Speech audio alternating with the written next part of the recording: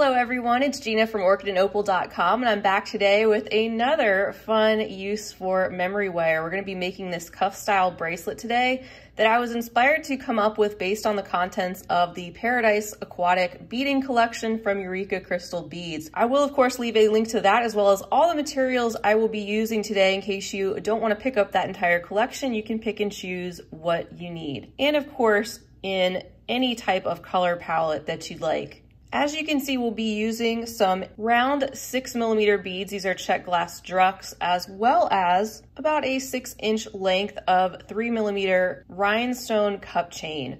Beyond that, I'll be using some of this 22 gauge twisted craft wire from BB Craft. However, if you don't have the twisted wire, you can definitely just use plain wire. I would recommend a 22 or a 24 gauge for that. You'll need about 1.5 or a little less loops of memory wire, as well as your wire cutters, your various types of pliers. Specifically, a chain nose and a round nose would be great. So once you have gathered all your materials, we can jump into this flexible and unique cuff bracelet tutorial.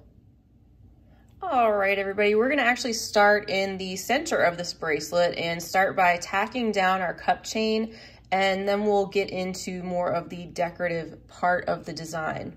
The first thing you want to do is take a segment of your wire as well as your memory wire bracelet segment and just match up these two ends, because what you want to do is start out by stringing a Druk bead onto both of those simultaneously.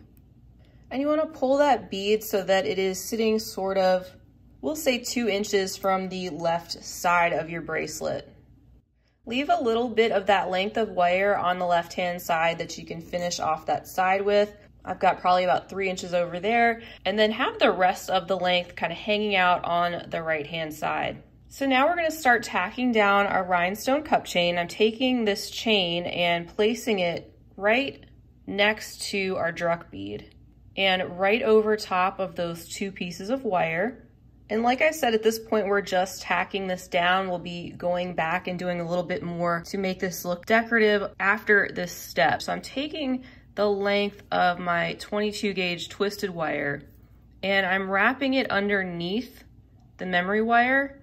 And then I'm going to go over top of the bar portion of the cup chain, as you can see there, just in between the first and second rhinestone. So I've got that tacked down once. I'm gonna bring my wire back underneath again and go over top of that one more time.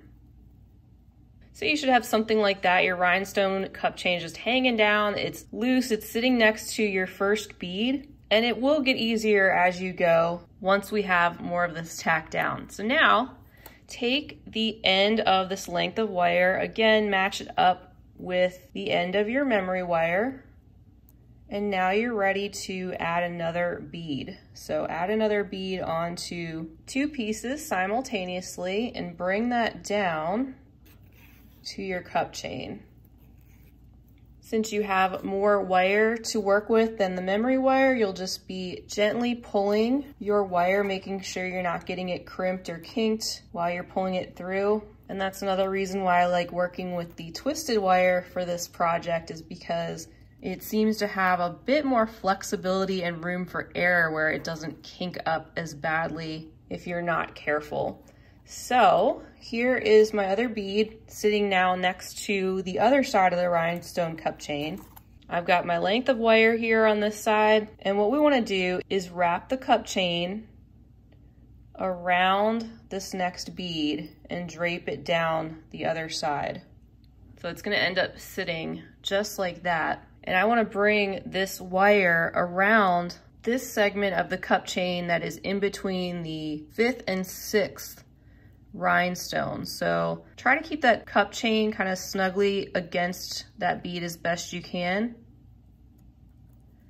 And once again, just bringing that extra piece of wire underneath and wrapping it around twice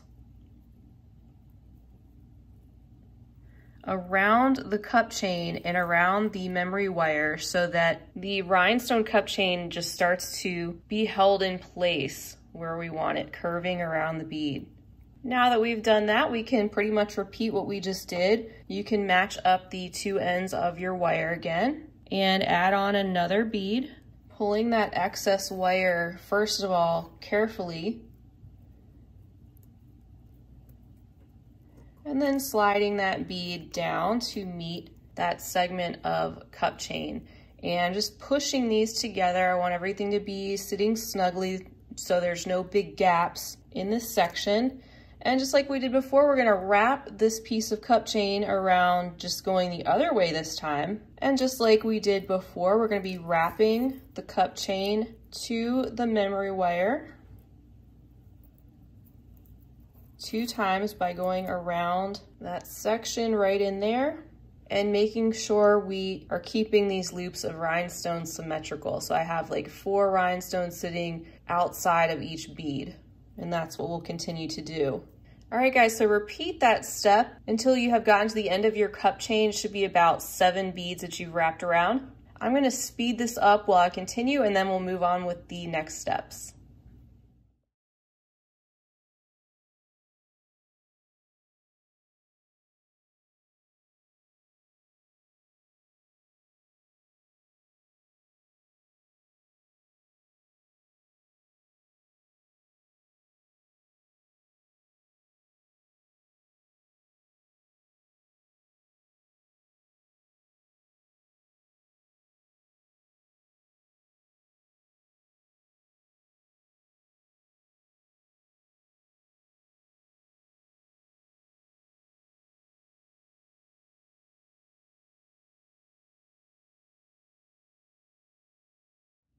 All right, so our cup chain is all attached to the memory wire and wrapped around our beads. And you can see if you have some extra on one end, you just snip that off with your flush cutters. So I'm just gonna snip off the extra 2 segments. And then with the length of wire that I still have hanging over on this right-hand side, I am going to make 3 loops around the memory wire just to secure that piece of wire that we were working with, and I still have some extra, but that's okay. You also want to make sure that this portion is pretty central in your bracelet. So you want to have about even lengths of memory wire on the left and the right side hanging out, because you're going to be stringing more beads onto each side, and you don't want to have one side that is way too short and one that is way too long.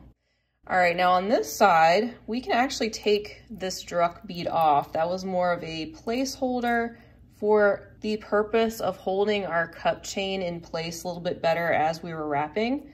But now you can take that extra length of wire that's on the other side and just give that a good 3 wraps onto the memory wire to keep that in place, and then snip that off. All right, guys, so you should have something that looks similar to this. And now what we're gonna do is string on the beads onto one side of our memory wire. So I'm going to be adding 7 more beads on each side to get the length that I would like. And I usually like about a 7-inch bracelet. And that will leave a little bit of a gap once we finish this cuff. But that's gonna be fine because with the memory wire, it's going to hold its shape and it will stay in place without needing a clasp or anything like that. So I've strung on 7 more beads onto this side. And now what we wanna do is trim off our memory wire, leaving ourselves about 1/4 inch in order to loop that back and secure the bracelet. So if you have a pair of memory wire cutters, that's great. Otherwise, try to use maybe an older pair of wire cutters, because this will ruin your nice wire cutters if you are using these to cut your memory wire. So just trim that off, leaving just a little bit of excess there that you can then take your round nose pliers and create a little loop that's gonna hold the beads in place so they're not gonna go sliding off. And also we're gonna be attaching our decorative wire to that. And I didn't make this super tight. You can see I do have a little bit of room, just a little bit of play, and that's to allow us to be able to wrap some more wire in between these beads without it being way too tight. So let's repeat on the other side, adding 7 more beads or however many you would like.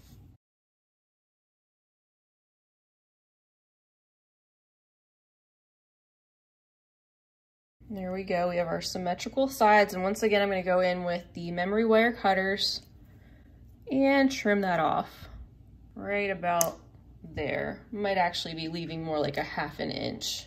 And then take your round nose once again, just like you did before, and loop the end of the memory wire back on itself a little bit so that you have a loop that will secure those beads. Once again, I have a little bit of play on either side. All right, so I've clipped a segment of wire and we're ready to finish this up with a little bit more detail to put this all together. So leaving most of your wire to one side, just reserving like say 1/4 of it. We're gonna start where we get to the first side of our cup chain and just take that shorter end of wire and wrap it right next to the cup chain as neatly as you can several times. So it'll be right over the existing wire where you had finished that off before pretty much, and it's just gonna thicken up that area. And then take that short segment and you can go underneath the first bead that you get to and wrap it around the memory wire in between the first and second bead. Then I kind of push that bead up so that things are staying tight and we have that tiny bit of room over here. And then take your wire and do the same thing with the next bead, kind of wrap the next 2 and slide them up a little bit. Then take your wire underneath, wrap around and in between the next 2 and so on until you get to the very bottom.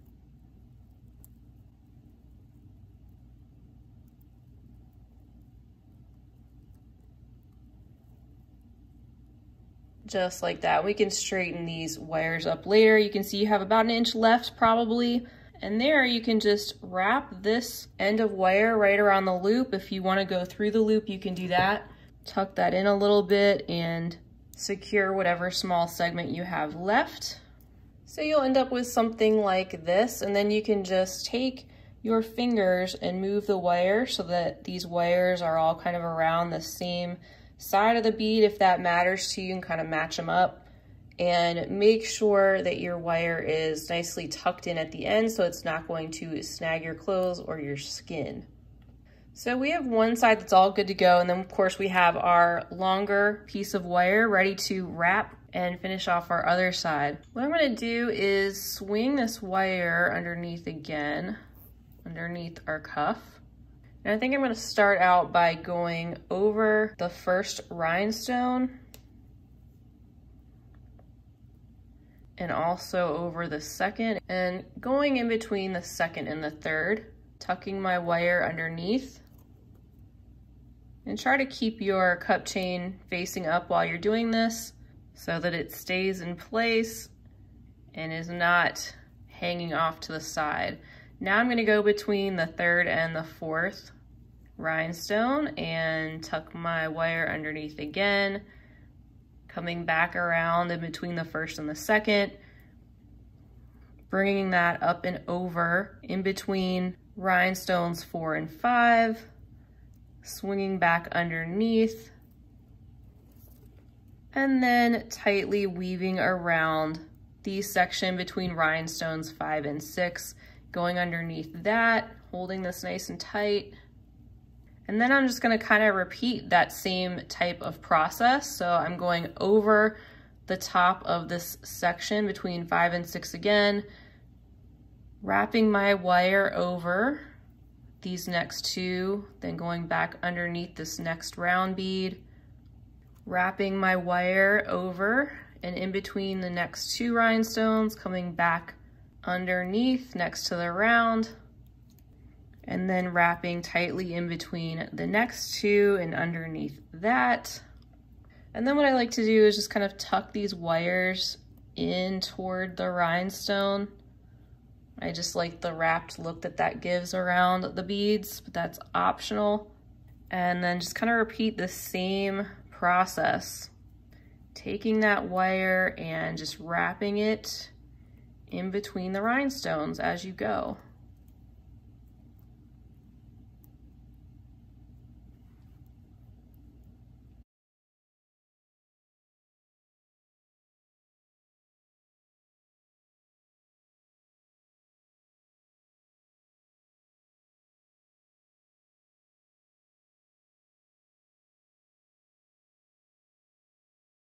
And just like we did before, when you get to that other side, you're just going to wrap your wire around several times next to the other side of the cup chain and do just like we did before, going underneath and wrapping in between.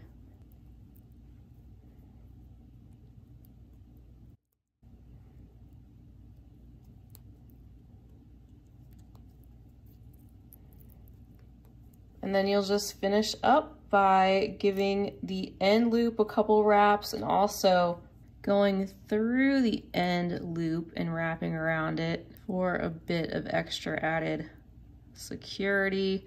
And then you'll clip off your excess and tuck in the end of that wire.